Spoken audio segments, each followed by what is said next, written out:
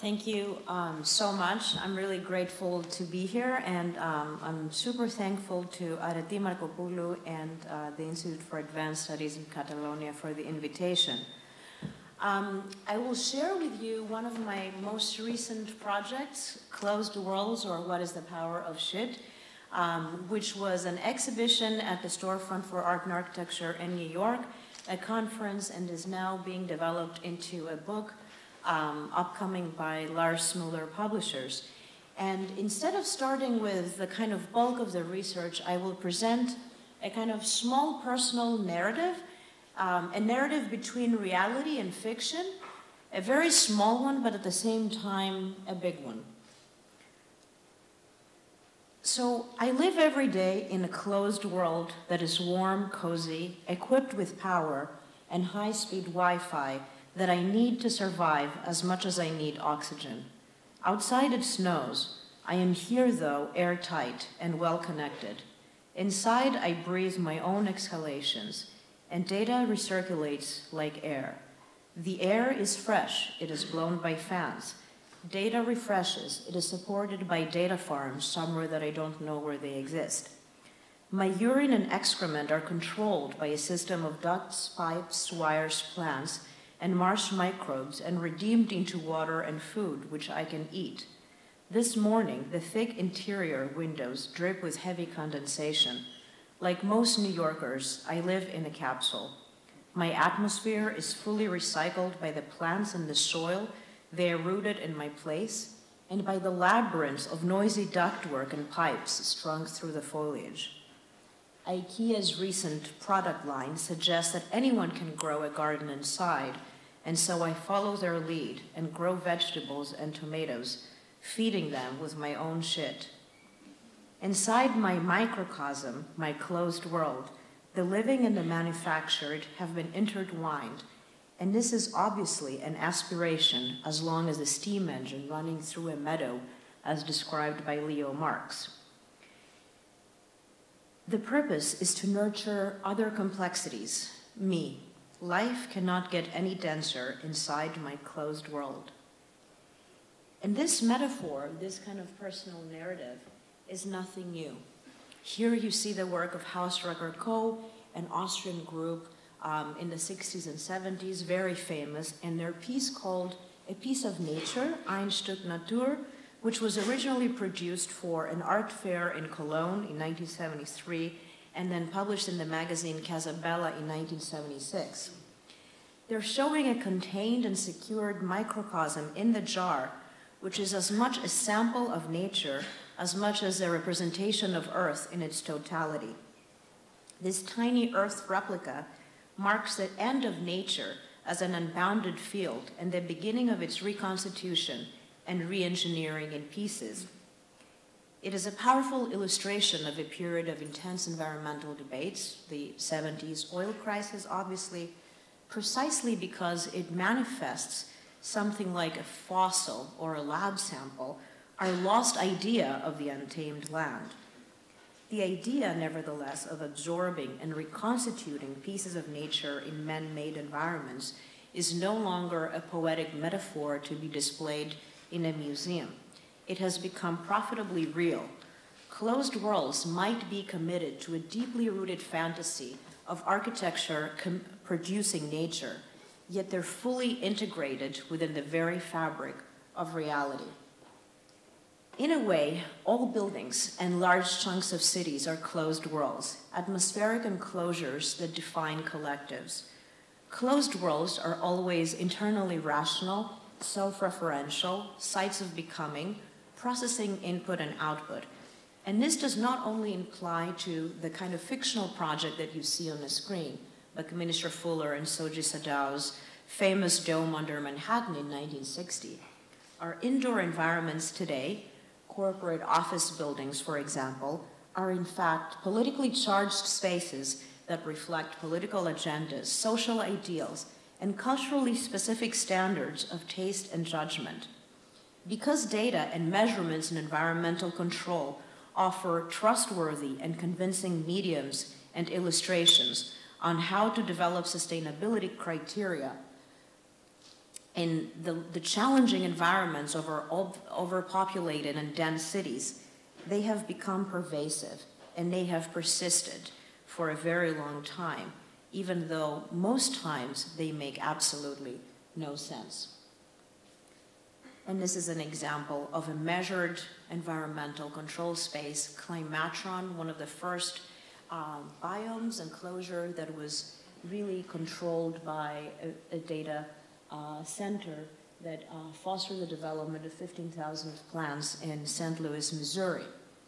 Take, for example, the way in which sealed buildings, and probably this is something that you all know, it's one of my favorite movies, Jacques Tati's Playtime in the 60s. So take as an absurd example the way in which sealed buildings have been redeemed as a sustainable design practice in favor of minimizing energy loss at the cost of air and light. The manipulation of organic and ecological processes contained within artificial enclosures have become metaphors for enforcing cultural and biased standards of life by recalling the power of data and cultural capital. This is not to say that we're approaching the apocalypse and we should all build contained domes where it should live inside. Not at all. It is simply to witness, to observe, and to critique how ideas undergo long journeys of migration, and to witness a slow, silent, yet substantial migration of ideas of closed worlds for entirely antithetical political agendas, from military ideas on creating space capsules to conquer outer space, to colonize the inner space of the oceans and the outer space, and then how these ideas become countercultural ideologies for self-sufficient living and express the leftist movement and ideas for self-reliance and autonomy.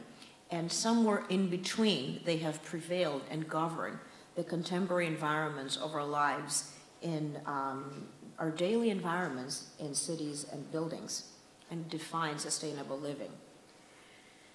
To better explore this journey of ideological migration, I will show and briefly explain 3 case studies which are included in the exhibition's archive and the book, and which will hopefully allow us to ask a few questions. How are sustainable terms developed and institutionalized? How do they become tropes to signal new political ideologies, always expressing the left and the right simultaneously? Veiled under the ethics of environmentalism, a new agenda has become the norm. Net zero, ecological footprint, minimizing energy loss through sealing, loop systems, and other terms is now a new form of capital. And I will start with this first episode, the NASA Langley simulator in 1960, which is a living pod by the NASA Langley Center, along with General Dynamics.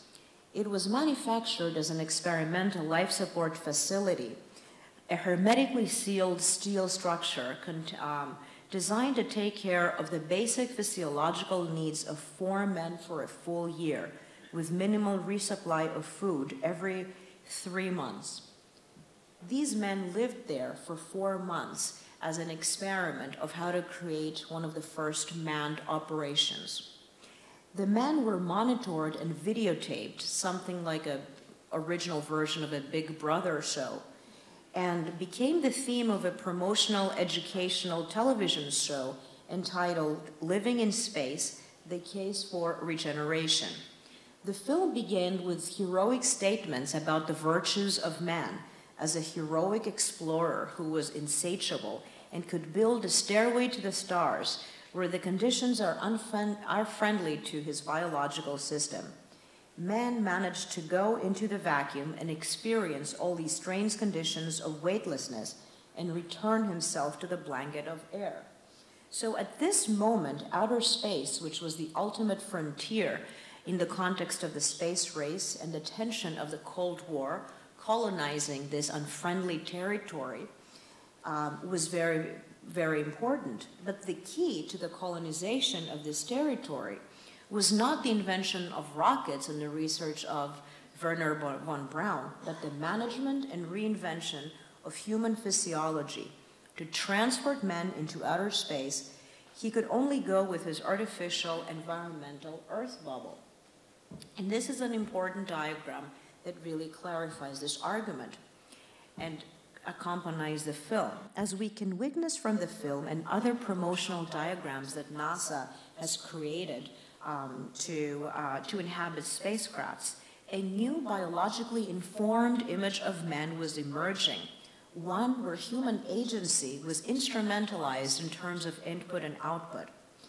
Diagrams illustrate men entirely bounded to his surrounding environment, with all of the machines around him, since only with the service of digesters, converters, dryers, and dehumidifiers could all cycles of ingestion and excretion be closed and redirected back into the body. This was a very different image from already established figures of men in architectural debates. Think, for example, the Vitruvian man and Le Corbusier's modular, who represented cosmic subject.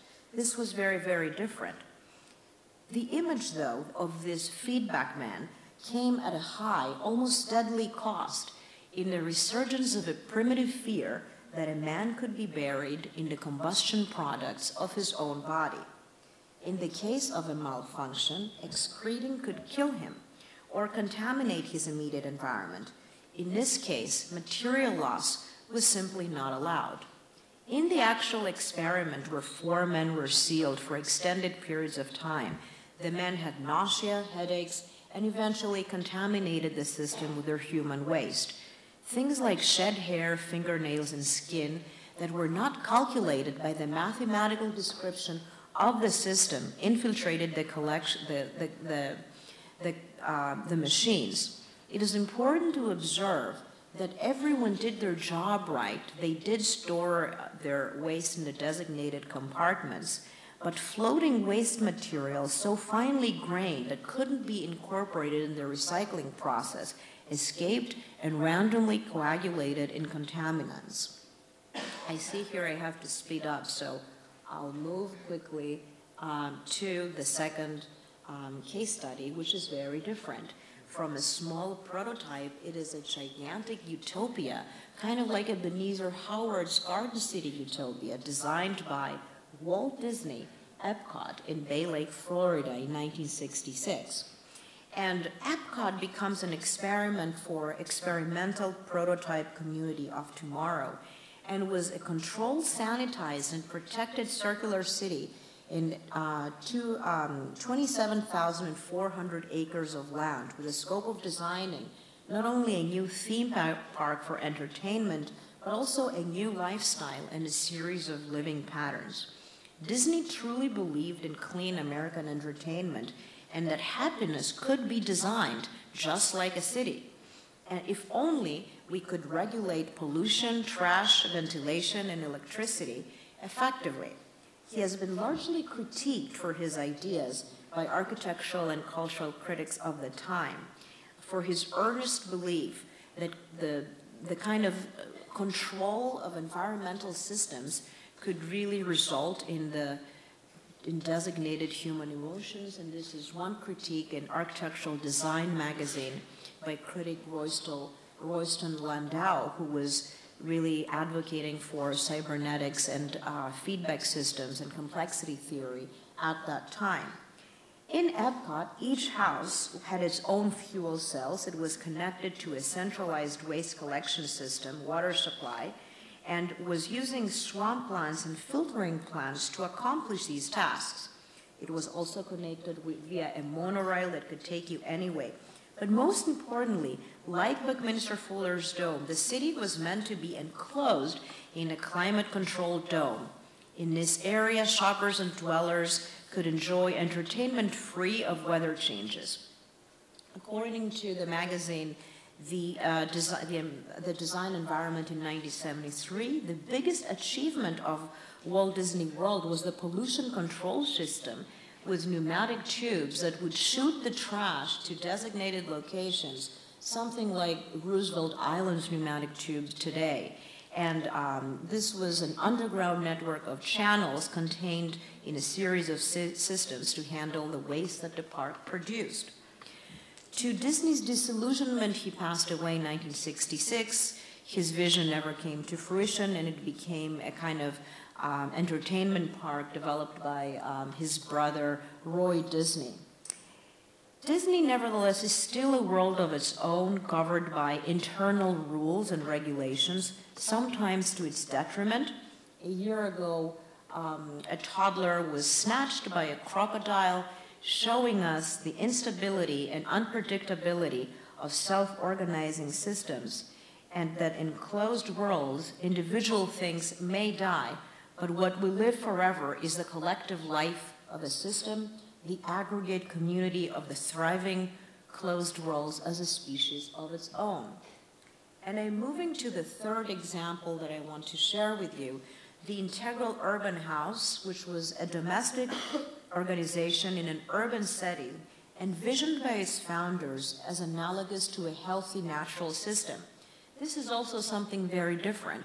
It was the kind of place of leftist thinkers that believed in self-reliance and wanted to grow their own food and believed in back to their roots kind of practices.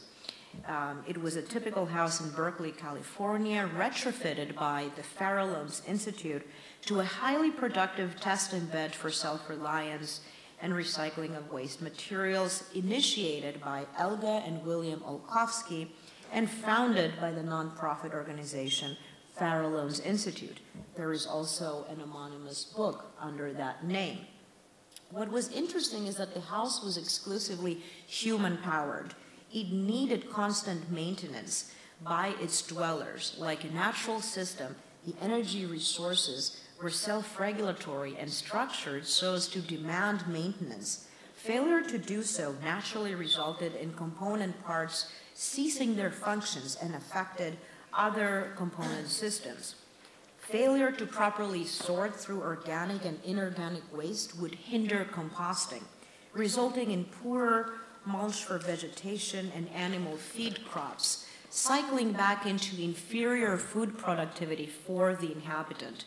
Poor maintenance and coordination between the house's inhabitants would in turn result in insufficient input for the dwellers.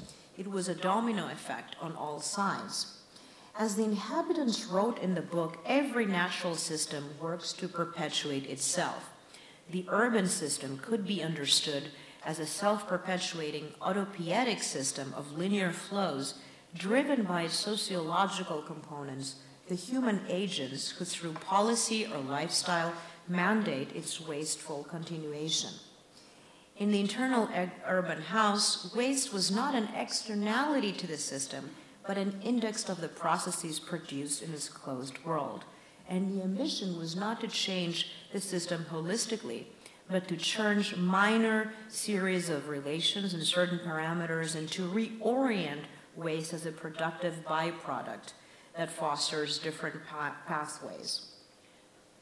So, looking through all of these three examples and generally all of the archive of the closed worlds that I put together for the exhibition on the put, I came to the following realization. Despite the rigor of mathematical formulas, of the easiness of the arrow, contained artificial ecosystems are unpredictable in their evolution. If subtle ruptures occurred in any of the system's parameters, there is no healing mechanism. Even though ecosystems are mostly portrayed in simulations with the use of arrows as robust and easy to maintain, the idea of self-sufficiency is compulsive and hysteric in the will to ceaselessly generate new life out of all wasteful cycles of production.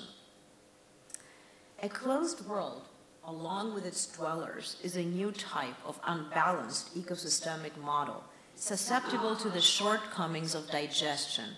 All substances, fluids, and humors are ingested and excreted with the help of hidden machinery in a continuous process of material conversion. What remains a paradox is the manner in which this questionable model of total circular regeneration imbued with the vitalism of a digestive stomach, has prevailed as the mainstream model of what we now call a sustainable net zero habitat opposing energy loss. In this light, it is critical to question what degree resource conservation strategies are sustainable forms of practice, and also to recognize how impossible ideas become institutionalized through a series of bureaucratic mechanisms and are eventually labeled as eco-friendly, or even worse, as green. Originating, and I'm done, this is my last paragraph, so don't worry about the time. Originating from the space program and later going to countercultural groups experimenting with autonomous living, closed worlds depict in many respects how the whole Earth icon emerged as an idealized representation of collective faith and imagination. While studying the Earth as an object with contained resources, nature was sampled, systematized, and replicated through technological mediation. What became important in this process was the function of the system parts and its subcomponents tentatively assembled together. Closed worlds disclose the struggle to reconcile the utopian idea of replicating the Earth in its totality with the visceral and raw material reality of stuff unexpectedly generated from feedback loops. Somewhere between the idealization of the Earth as a whole, as a complete and interconnected system, and the messy and fuzzy leftovers of human physiology lies an unexplored history of architecture dissolving into a reconstitution of natural systems. Thank you.